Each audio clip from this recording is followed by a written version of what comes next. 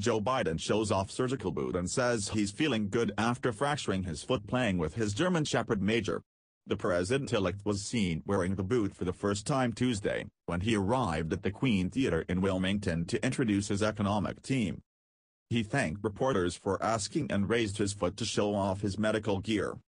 He arrived at his economic event walking slowly but without a noticeable limp.